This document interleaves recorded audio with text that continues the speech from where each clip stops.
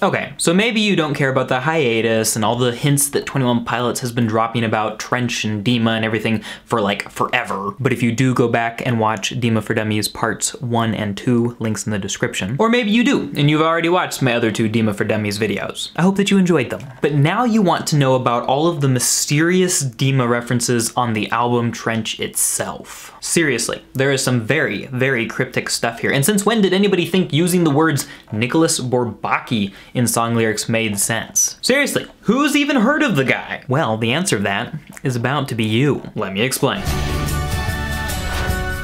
Hello everybody, my name is Clifford Stummy, I'm the pop song professor, and welcome to my channel where we make English class awesome by explaining and sometimes roasting song lyrics on school days. And today we are talking about all of the DEMA references on Trench for DEMA for Dummies Part 3. And without further ado, let's do it! First off, we have Jumpsuit, first song from the album and also first music video released. And the most important reference here is his jumpsuit. And trust me, people have pointed out that the thing he's wearing in the music video is not technically a jumpsuit. A jumpsuit looks more like a giant onesie overall for pilots. But basically he asks for the jumpsuit to cover him. What is the jumpsuit? Why is it important to DEMA? Well, he talks about in an interview why they changed the logo. It used to just be like one line, a dash, and then another line, and now they've added like another line to the side and they've added another dash over here. And the whole idea of the jumpsuit and the extra lines is just that it's more protection, more cover from whatever is dangerous. Tyler talks about pressures of a new place rolling his way in jumpsuit, and so that could be a new status, it could be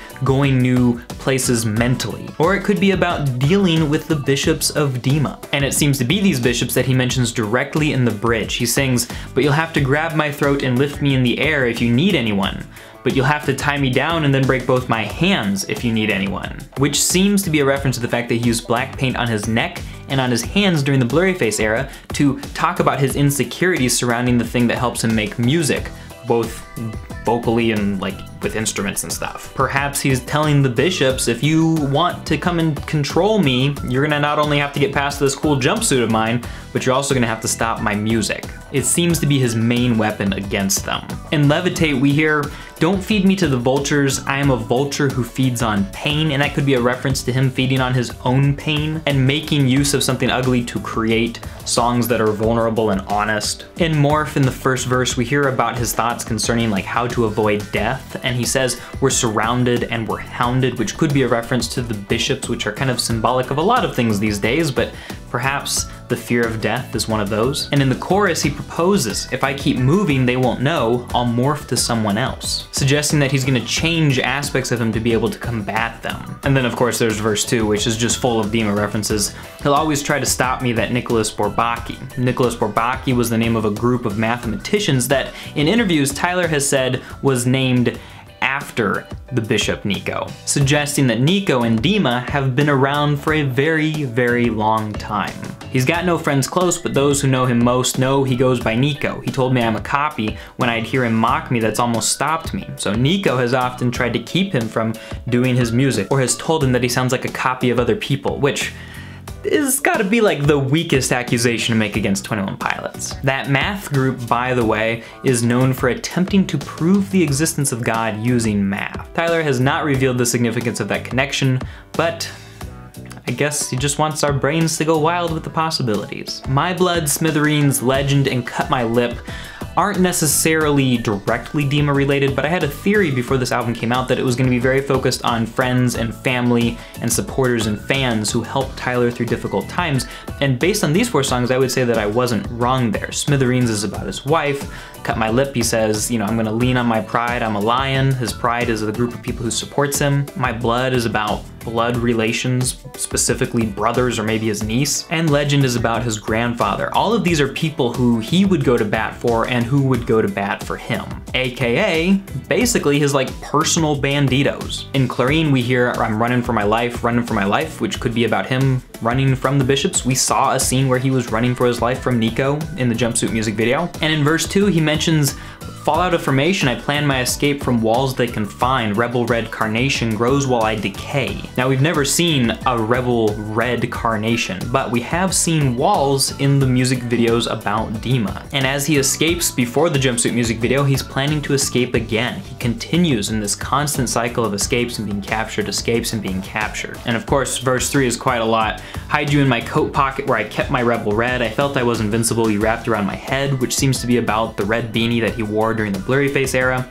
Now different lives I lead, my body lives on lead. The last two lines may read incorrect until said, etc, etc. He starts talking about how his pain has become something that he could use for music, and so probably part of the reason that he felt invincible was that he was diving into the red color, or the bishop's color, as he came up with lyrics and music, and it helped him to feel like he was writing good music. But it's bishops, and so the lead was terrible in flavor. Typically the color yellow is for banditos and the color red is for bishops. The only connection in Neon Gravestones is Neon Gravestones itself. If you go to the concerts, you'll see that the thing that the bishops were creating in the Nico and the Niners music video is like this triangle, sort of like a figure 8 of light bulbs.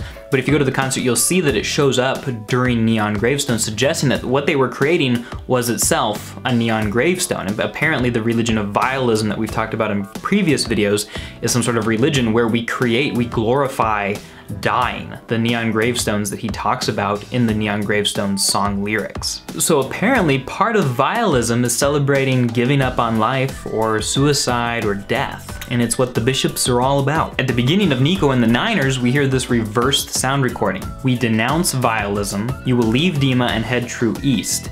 We are banditos, which seems to be basically the call to action. In the chorus, we hear East is up. I'm fearless when I hear this on the low. It's like their code word when the banditos are getting ready to move out. I'm careless when I wear my rebel clothes, an obvious reference to the green and yellow that they wear. East is up. When bishops come together, they will know that DEMA don't control us, DEMA don't control. And so that's them basically, again, denouncing vialism, saying we're heading out on our own. We're doing our own thing, we're fighting back.